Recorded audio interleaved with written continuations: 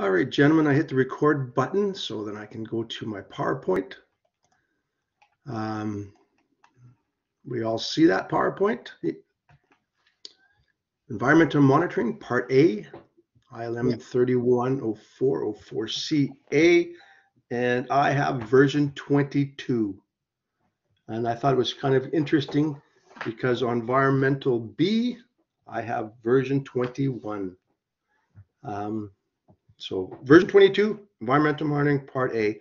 Now this ILM, what it deals with is all about the environment and your acid rains and your H2S and your sulfur dioxides and anything that's an environmental hazard that we have to analyze. And these analyzers mostly are set not at a plant, but they're set around the plant, and some can be miles away from the plants. I don't know if you guys have ever done any of this stuff or gone and check analyzers that are environmental analyzers, but they're there to bird dog basically the plants, make sure that they're emitting what they should be emitting and how much. So that's what this ILM is all about. Go to my slideshow, and from the beginning.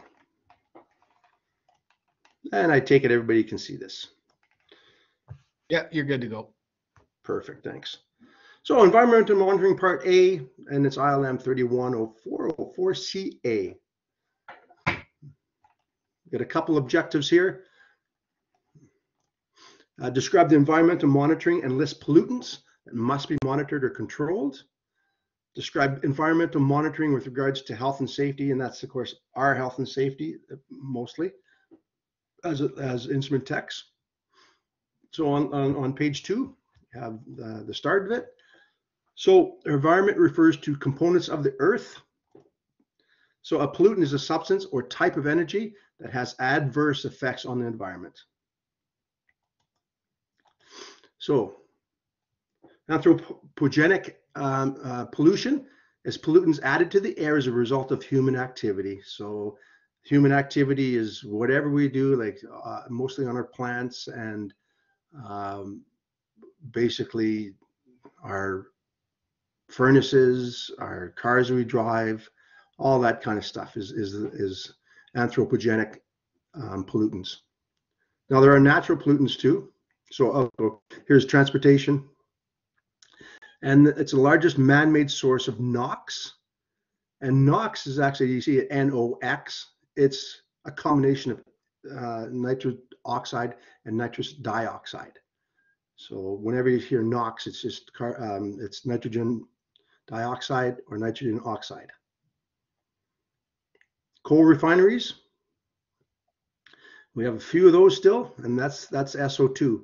So that's the largest man-made source of SO2. Now, each one of these pollutants that we're talking about in this environmental ILM, I'm going to be showing you how we analyze this stuff through all the different types of analyzers. So natural pollutants added to the air as a result of volcanic activity. You got your forest fires, your lightning, your decomposition of land and marine life. And you'd be surprised how much that actually adds to our air pollution. So natural sources of nitrogen oxides and sulfur dioxide and carbon dioxide include volcanoes, oceans, biological decay, and lightning strikes. And again, that's going to be in your ILM page 3. So volcanoes, carbon dioxide and sulfur dioxide. Your forest fires is carbon dioxide. Your lightning strikes are NOx. And then, of course, your CO2, which is your carbon cycle in the ocean and the exchange of decaying matter.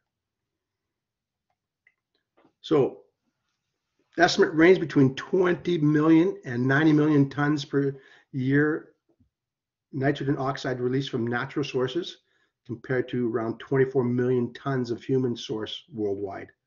So the environment can give us 20 million to 90 million tons per year of the nitrogen oxides, but human activity gives us 24. Now, where these stats came from and everything else, I have no idea, but it's in your ILM, so it probably has changed by now, but you get the gist when we talk about this. So they won't be specifics. Everything that's being tested is tested in the ILMs. Whatever's in the ILMs is what we can test. I mean, you can Google this stuff and find out different answers and everything, but Google is not on the test. What's on the test is what's in the ILM. So industry air quality management. So the effect of industry on air quality is managed through regulation, environmental assessment, approvals, and enforcements. Now this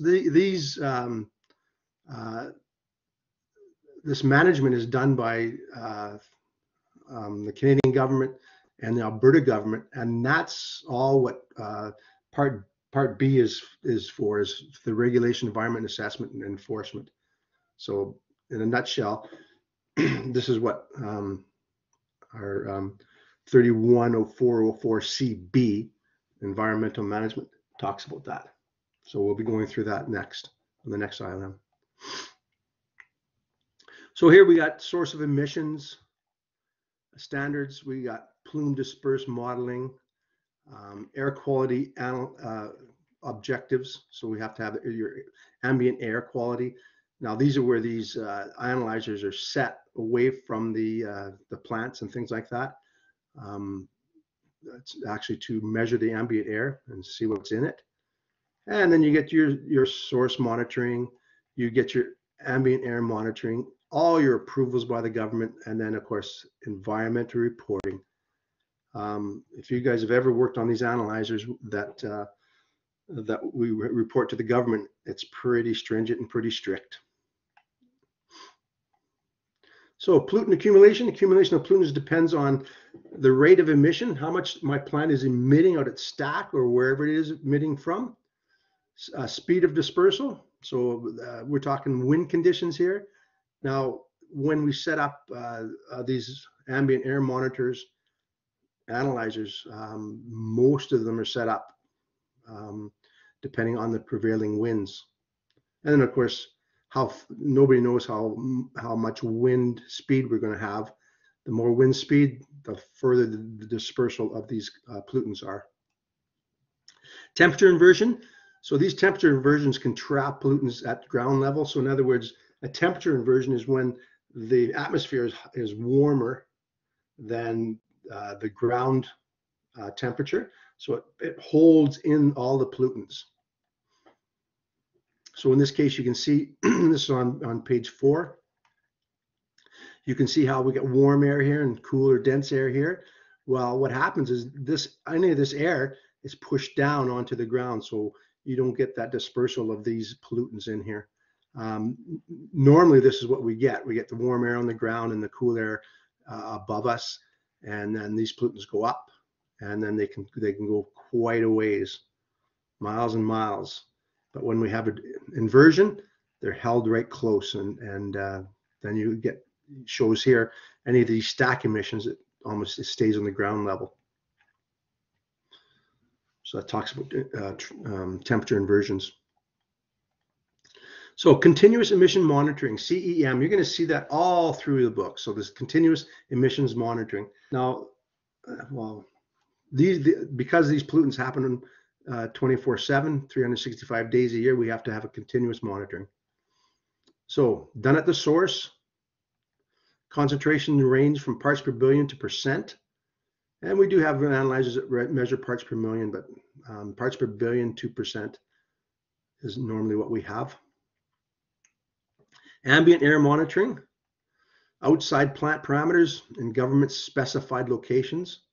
So the government will put these analyzers, again, they'll put them downstream of the prevailing winds mostly, but wind direction do change, so they're all over the plant. They circle it. Requires very sensitive analyzers, greater than 1 part per billion. Yeah, I have a question. Yes, Tim. For those Yes. Continuous emission monitoring standard, is that across North America or just any applies to Canada? You know what? I'm going to just say it's just going to be Canada because I have no idea what the Americans do, but they would have the same thing. North America would have the continuing emission monitor for sure. But when we deal with these analyzers and stuff, these are the Canadian rules. But I can't see any difference with Americans. I mean, fairly close to the environment and the managing the ambient air. So Alberta stack sampling, here we go. It's like stack sampling code. So Alberta has a code for stacks that are emitting pollutants. Specifies how to perform a manual stack survey on facilities that emit smaller amounts of pollutants. The CMS, continuous emission monitoring system, is required for facilities that emit large amounts of pollutant. So, and these are the pollutants on page 7 on the left-hand side. So we're talking about sulfur dioxide, nitrogen oxides, carbon monoxide, total reduced sulfur, particulate matter, and carbon dioxide. So those are mostly our pollutants. There are more, but like example for ozone. Ozone is definitely a pollutant also, but when it's up in the air where it should be, surrounding our environment, it prevents heating up of the earth.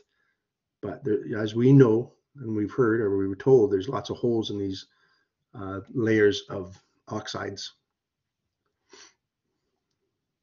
ozone layer. So if your plant has any of these pollutants, may need to be monitored and controlled. Sulfur dioxide formed when fuel containing sulfur, such as coal, burns. Nitrogen oxide formed from reaction between nitrogen and oxygen when fuel burns at high temperatures. And we have analyzers for each one of these things too. So, and they're different analyzers, and we'll be talking about them. Carbon monoxide formed when the carbon in fuels burn with restricted amounts of air. We talked about sulfur, formed when fuel containing sulfur such as coal burns. We're talking about particulate matter, formed from solid fuel combustion.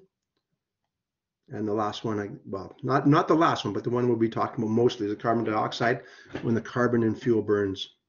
So you can see a lot of this is when something actually burns, when we're burning this stuff. Parameter of the oxygen. It's control parameter to ensure excess oxygen for combustion safety. You guys did the stoichiometry in third year about burning. I don't know if you guys remember that. And then of course flow, measured to determine total volume, and temperature, measured to correct total volume to standard conditions. So basically we're just talking about what's control, what do we need to control, what do we need to analyze, and how we do it. And basically, you know, on each one of these things, it may need to be monitored. It all depends on how much we're emitting. So, continuous emission monitoring code. Establish requirements for the installation, operation, and maintenance and certification. And that's basically of these analyzers that we're using. Considerations: gas should be well mixed, homogeneous at the sample point to provide a representative sample. Again, this representative sample is hugely important because if we don't have a representative sample, we're not getting accurate readings. Stack mounted equipment must be easily accessible. Well, you guys know how big these stacks are. And to put up analyzers easily accessible means you got to climb up 100 feet or 200 feet on these stacks. But again, I guess it's easily accessible. Methods of analyzing stack gas are in situ. In situ means right in the stack itself. I mean, your analyzer's in there, your probes are in there, whatever's taking out that, taking a sample of gas is right in the flow stream of that stack. That's in situ. And there's pictures here we'll talk about too.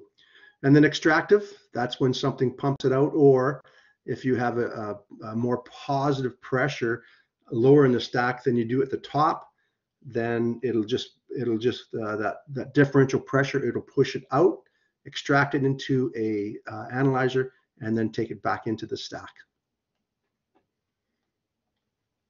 So here we go here. So when we look at this in situ versus extractive, so this in situ analyzer, here's your analyzer, and there's where it's taken from, right? So it's right in the path of the emissions that are going out through this stack. And then of course we have this one, extractive.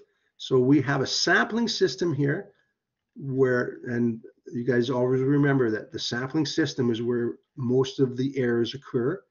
So the sampling system comes and pulls out the sample and takes it, conditions it, and then puts it into an analyzer, whatever analyzer whatever compound we're analyzing for. So in situ analyzers interact with the gas directly in the stack. So this is directly in the stack. And this one here is extractive. It extracts it through. A computer calculates a mass emission rate of pollutant gases using pollutant concentration, which is extractive, and flow and temperature data, which is in situ. So in this case here, this in situ portion of it gives us the flow and the temperature. This here gives us concentration, right? So the extractives is concentration, and this in situ gives us flow and temperature data. Combine this, the percentage or the concentration, and then of course this will be added to it, temperature measurement and flow measurement of the actual emissions or the stack gases. So we have an mass emission computer, and it gives us mass emission rate. And normally they're in tons per day. Stack gas opacity monitor. So in this case here, I've got a lamp. Yes, is there a question? Yes, Tim. For those monitoring data, do those data automatically send to the environmental department, or this is sent to the government manually by each individual companies? No, these would be sent automatically. Well, they'd be basically data that's obtained by the plant and then sent to well, it could be sent to Alberta government. Usually that's what it sends to the Alberta government, and then the Alberta government sends it to the Canadian government. And we'll talk about that in B of which where we will be sending our information from this. But yeah, we as a plant, you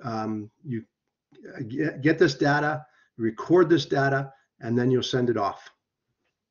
So the software and the equipment will be provided by the environmental government? Oh no. When you're in your plant, everything's provided by you. Every plant has to have its own analyzers, but the ambient air analyzers are government run, and they probably contract them out, but they are all government run. This is totally different. This is within the plant, and within your plant, you're going to have to, they'll tell you what you have to monitor. That'll all be set up when you get all your approvals for your plant. You'll have to have all these emission standards, emission analyzers, things like that. But the standard will be set for your company, and you'll have to provide it, and you'll have to use your own analyzers. Now, there could be third-party guys that come in and analyze this or take these readings, or I've been in a case where all the analyzers in the wastewater treatment plant, because we have to analyze our water, our inflow, our effluent, we have to monitor all of that. We would send our information to the government, but there was also a third party that would come in and make sure that we are testing properly and make sure their equipment matches our equipment, things like that. So it's really strict. But yeah, no, the government's not going to supply these monitors for you. And even the third party measurements, and when they come in, the government doesn't pay for that either. That's up to the plant. Okay, thank you. Okay, stack gas opacity monitor. we'll be talking about these opacities. So what happens is you get a light shining here.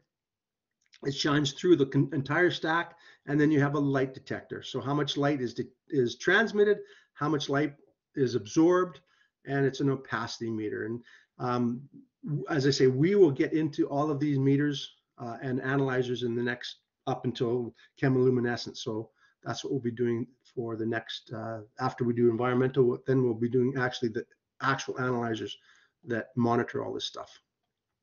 So percent transmittance is percent T is the amount of light that does make it across. So if I've got transmit light, it does make it across. The rest is absorbed.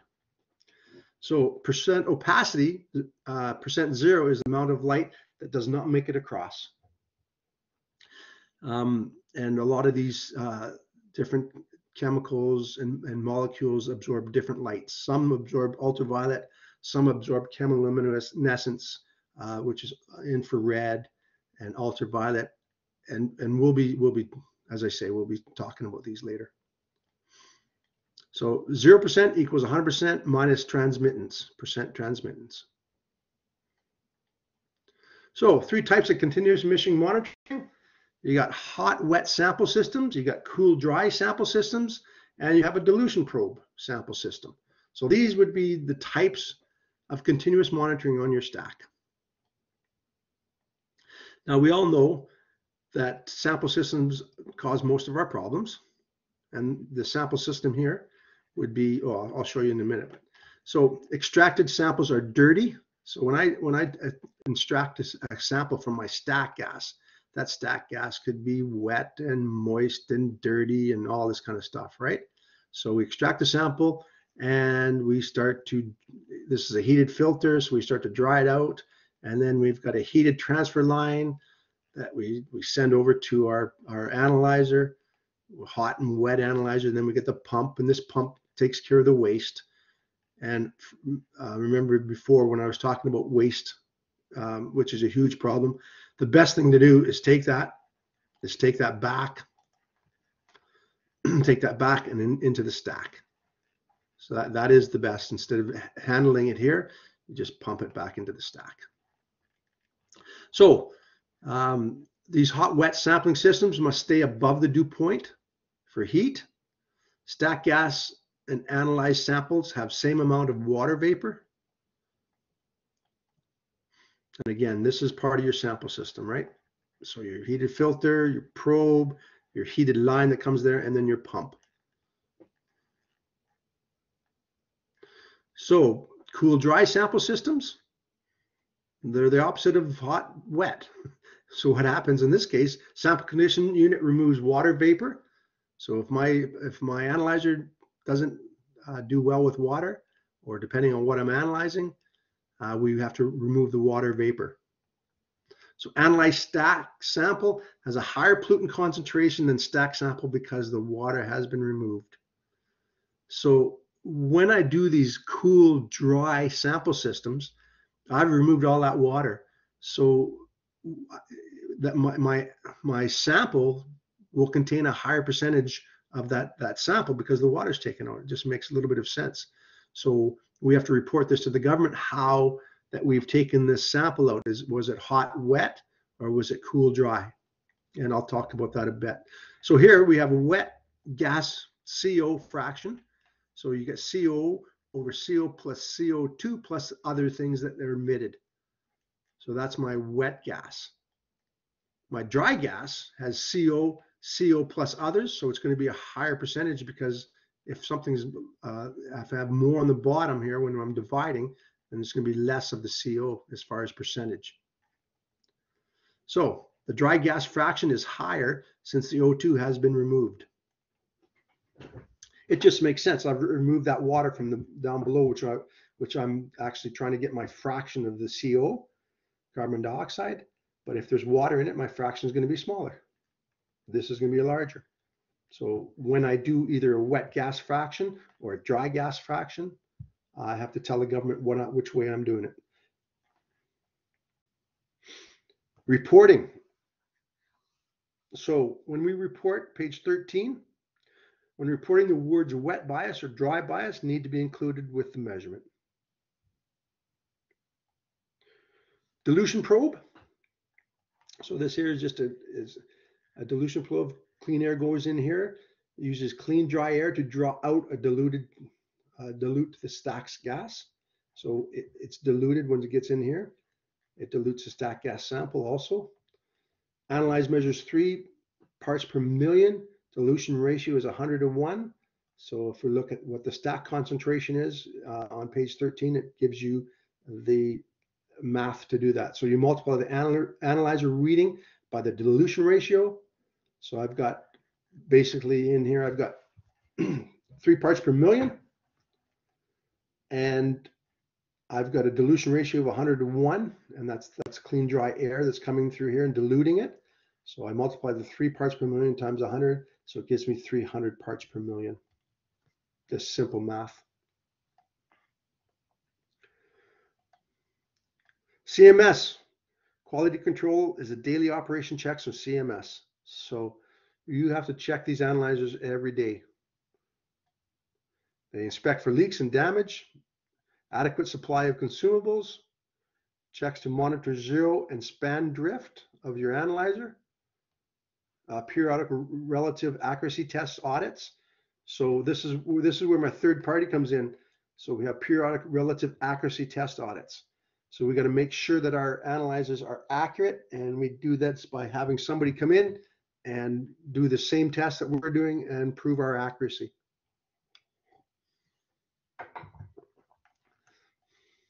Periodic gas audits to determine linearity of readings, and daily system checks.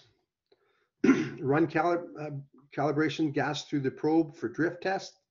Relative accuracy compares pollutant emission rates to a reference method take at the same time. So you get a reference, and I've done this lots at Suncor, as far as you take a sample check and send it to the lab, and you tell them what you found, and the lab itself will do its own test. So relative accuracy. Cylinder gas audits, that's just to prove your gas is the same. Introduce a range of gases to check linearity. Now, when we're looking at an analyzer output, they all want to be very linear. That's what we're striving for anyway. Whether they are or not is up to the analyzer, up to the plant. But we're trying to get it as linear as we can. So the CEM system must be calibrated and repaired if it fails the performance criteria listed in the continuous emission monitoring system code. So this is our code that says, okay, you guys have continuous emission monitoring system, and here's the code that you need to abide by.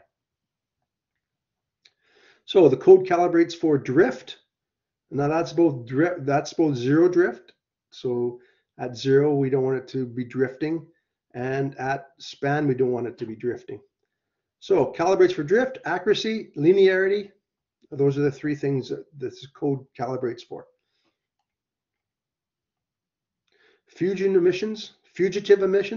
Those are emissions that are coming out from our leaks from flanges and valves and all that kind of stuff. They're the ones that escape. So fugitive emissions are uncontrolled pollutants released by leaks from pressurized equipment, such as your valves and your flanges, your pumps, and whatever is on your sample system. You have all these things, right? So if they're leaking, those are fugitive emissions. These pollutants bypass emission control system. So fugitive emissions such as benzene, toluene, or cancer-causing and other volatile organic compounds, VOCs, can have serious health effects to workers and communities. So if you've got a great big leaking valve or something like that, it has to be fixed. Mass spectrometry analyzers are used. In this case here, we put that around our sample system. So if something is the VOCs or the benzenes and toluenes are leaking, the mass spectrometer will take ambient air samples, and they'll tell you if something's leaking in that area. And some of these are in shacks too. So If you draw your sample out, so extractive, if it's an extractive sample, they usually go to some sort of a shelter. So your mass spec should be sitting in that shelter and making sure that there's nothing that's leaking, because they could be very hazardous to us as instrument techs. Okay, so ambient air monitoring. Now this is where the government comes in. So if we look at this, we're looking at a plant here. Here's a stack, and this is just an example, right? So you got plant A is here, and then plant B is here.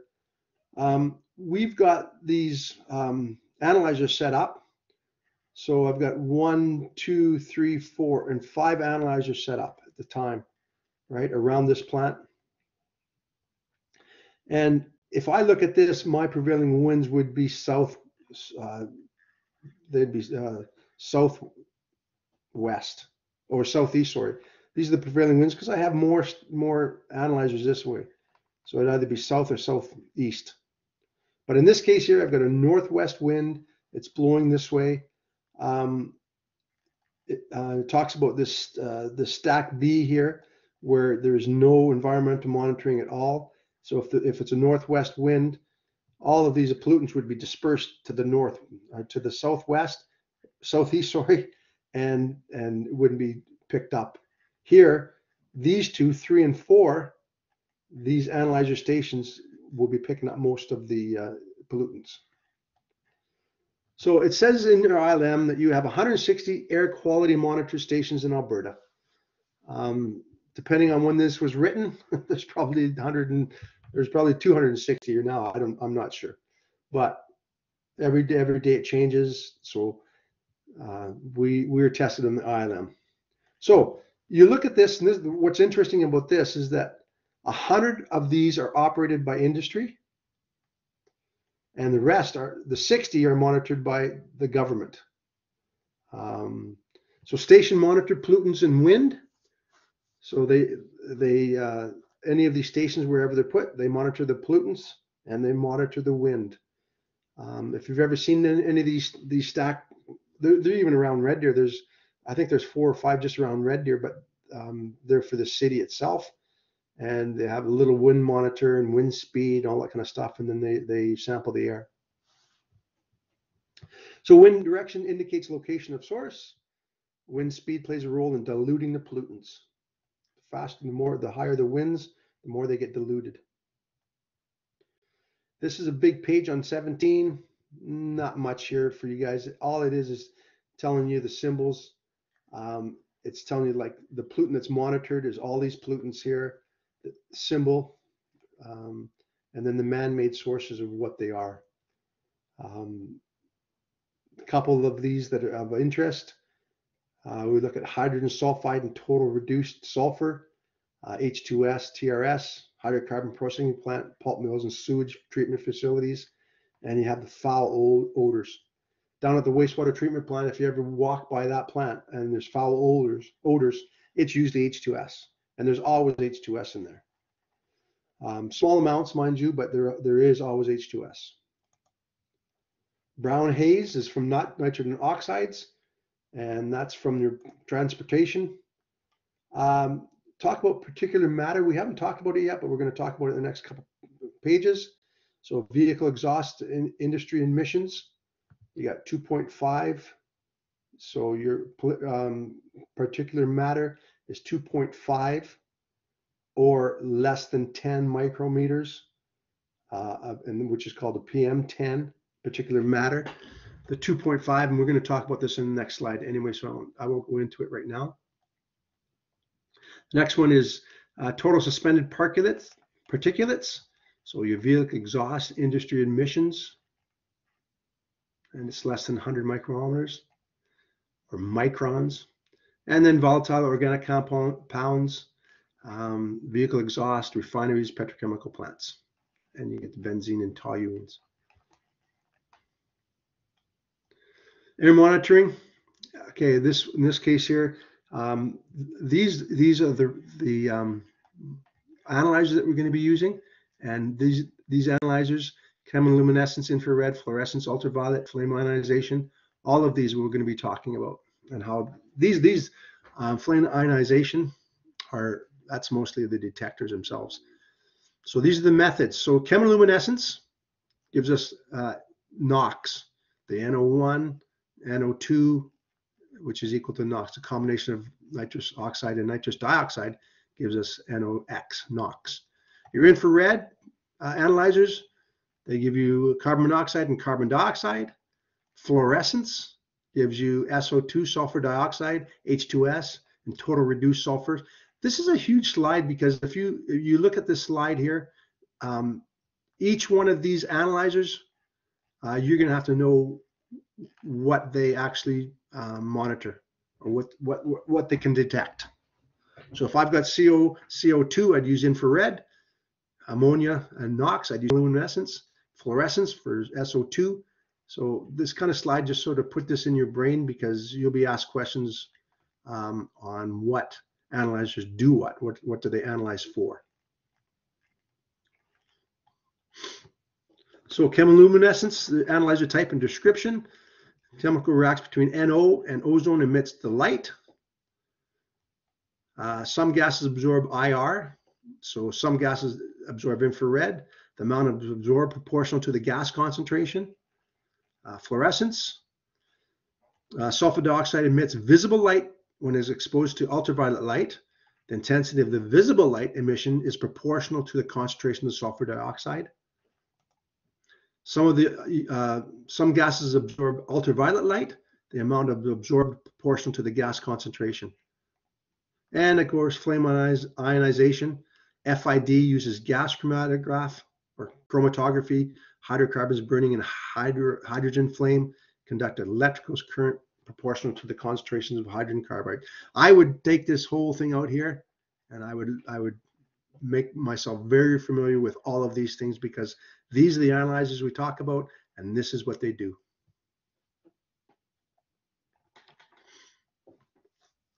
So that's on page 18. Catalytic converters convert sample to the type of gas needed for response by the analyzer. So when you have a chemiluminescence analyzer, I need an NO catalytic converter. So I get NH3, I get NO2, comes into this catalytic converter, and then I get NO coming out to the chemiluminescent analyzer.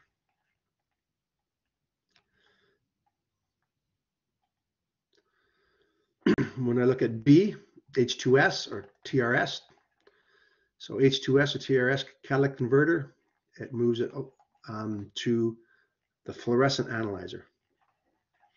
So these converters are needed so that these analyzers can actually pick up how much SO2 we have. So total reduced sulfides, sulfur dioxide, and H2S.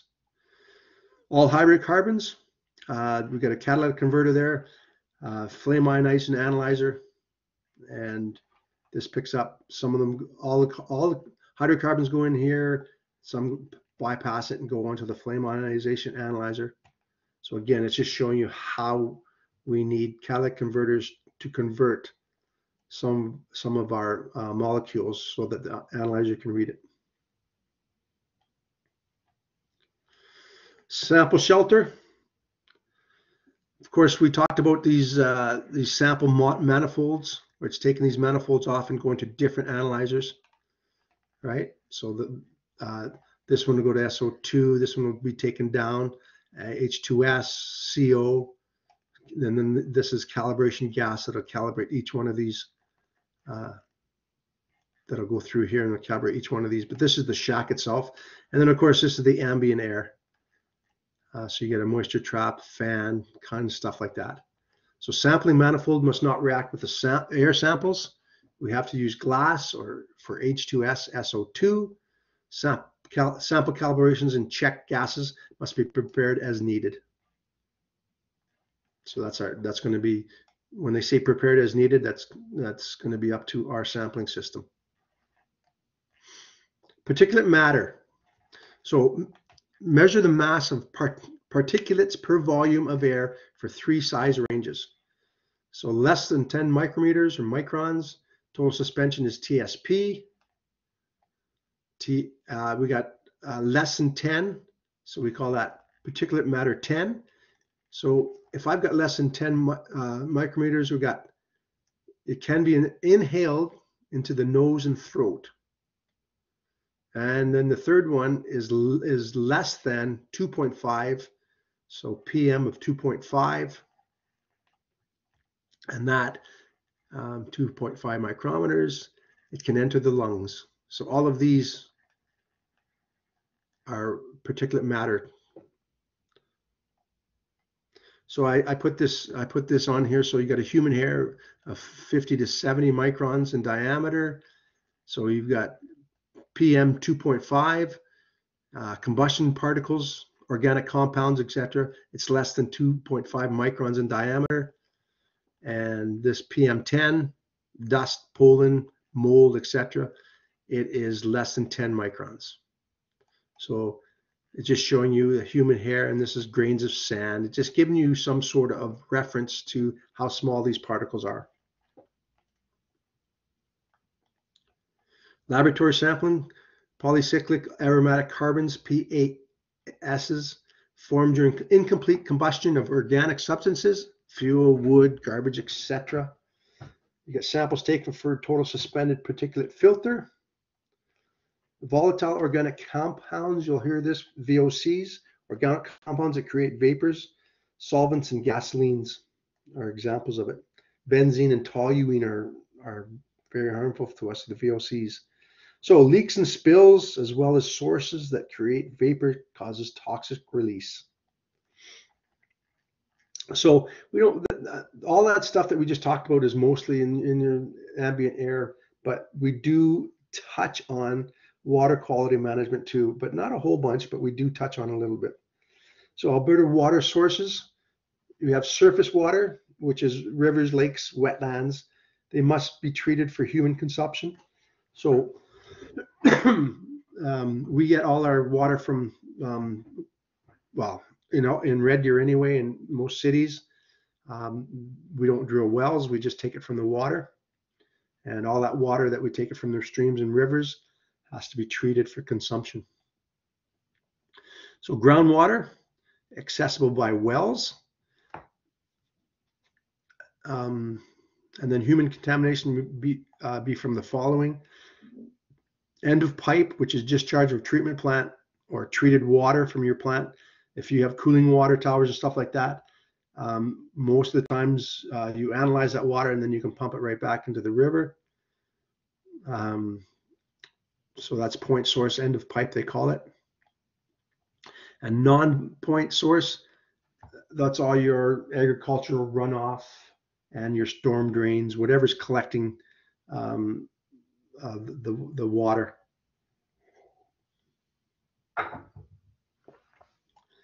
So point source is just the end of the pipe. So that's just strictly a discharge from your plant. And then non-point source are coming from your farmers' fields, coming from your storm drains and cities and stuff like that.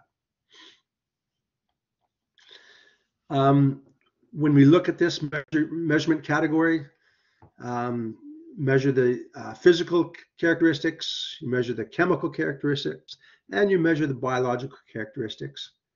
And then we talk about that. We talk about temperature, color, turbidity, conductivity, these things in third year. Then dissolved oxygen, pH, minerals and chemical pollutants. And then, of course, the biological is bacteria, parasites, plant and animals. So that's what we're monitoring. And when we talk about the oxygen levels, here we've got an end of the pipe. It's just pushing out into a river. It talks about oxygen content, and for healthy fish, or for fish to be healthy, you need at least 9 milligrams of oxygen per liter. 9 milligrams a liter of oxygen, and if it's less than that, 2, it will kill whatever's in there as far as fish. Again, we don't talk a lot about this. This is about the only slide we talk about the water. We do talk a little bit about water, but not like we do for stack emissions and stuff like that. So we mostly are talking about ambient air in these ILMs. Water quality, we'll talk a little bit about the pollutants in water, but we don't go really deep into it. Okay, learning objective 2, page 24. Describe environmental monitoring in regards to health and safety. So government and industry programs protect the public and employees from environmental risks. Monitored categories, we're looking at air quality, we do acid rain, we do climate change, ozone layer thinning, water quality. So these are the main ones. Oh, and occupational health and safety. So these are the main ones that we'll be monitoring. So of course in here, air pollutant can affect your heart and lungs depending on the concentration and length of exposure. I mean, even if there's forest fires, the radio tells you, yeah, stay inside if you can or whatever, right? So these are the things they're talking about. Smog is a brown haze of pollutants trapped by a temperature inversion. So if my my atmosphere is warmer than my ground level air, it's an inversion and it keeps all that pollutants on the ground level. This is page 24, and it's talking about vehicles and VOCs and NOx here. And then also we'll talk about smog equals ozone and particulate matter. So that's what our smog is. Ozone on the ground level is a pollutant. Ozone in the atmosphere is not. And Alberta air quality information from for the public is measured in Air Quality Health Index, so AQHI. AQHI is calculated based on the data from the following measurements. And this is ground level ozone, particulate matter, nitrogen dioxides. And this is what they're saying. This is parts per million. So 1 to 3 is a low risk, 4 to 6 is moderate, 7 to 10 is high, and 10 plus is very high. So this is just Alberta Provincial Regulation Air Quality Health Index, and this is what they go on. So when they tell you that, you know, in your weather channels and stuff like that, they talk about ozone and they talk about things like that. Acid rain, sulfur dioxide, and nitrogen oxides react with water to produce sulfuric acid and nitric acid. So there's my acid rains. So we're looking at SO2 and NOx for acid rains. So the NOx, which is nitrous oxide and nitrous dioxide, and the SO2, sulfur dioxide, coming from stacks and plants and all that kind of stuff, it goes up in the air and then it rains down, right? Because it reacts with water. So HNO3 and H2SO2 or 4 are acid rains. Climate change, this is where I was talking to you about the ozone layer. There's the atmosphere, and this is the ozone layer here. Occurs when long-term weather patterns alter. Carbon dioxide, water vapor, and methane gas all absorb infrared, which causes them to heat up. If they heat up, and if there's lots of that in the atmosphere, the world will heat up. The ozone layer thinning, ozone layer acts as a shield of ultraviolet light from the sun. We have holes in the ozone layer, and this ozone layer here is very important to us. But if there's ozone down in here, it's a pollutant. Chlorofluorocarbons, CFC, use refrigerants, aerosol sprays, and solvents contain chlorine and fluorine that react with the ozone. The big one used to be Freon, and we don't use Freon. That used to be our refrigerant for our fridges and freezers and stuff like that. We don't use Freon anymore. Water quality, again, potable water is for drinking, cleaning, bathing, and other activities where water is consumed by humans. So it all has to be treated. So the situation here is, here's your sewage plant, here's your water treatment plant. The sewage plant is always downstream. However, I worked at the sewage treatment plant in Red Deer for 3 years, and we were given awards. The water that which is called effluent coming out, was cleaner than the water that was going by. Simply because there's so much pollution in these water. When we treat it, in the sewage treatment plant comes from the houses for sewage. We treat this all, and that effluent or the water that we pump back into the river is cleaner than the water that's going by the plant. It's just kind of interesting. Drinking water must be treated before use, and effluent must be treated before returning it. So they take it up through the water treatment plant. They deliver it to all the houses.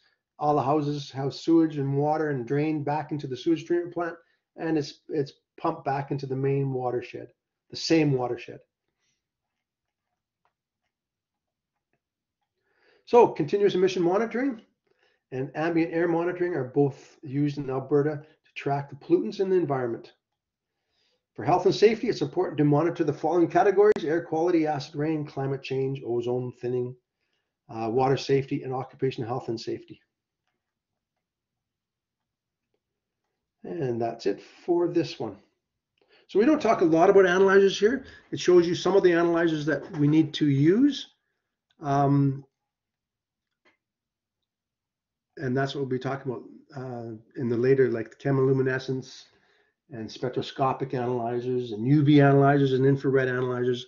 That one page is huge for you to understand, so that you know what we're measuring and what we're actually analyzing for. Okay, I'm going to stop this sharing